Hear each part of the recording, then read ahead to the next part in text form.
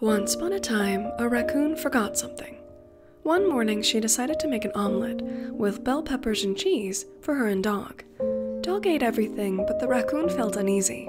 Then it hit her. "Wait, I thought you didn't like bell peppers." "I don't," Dog replied.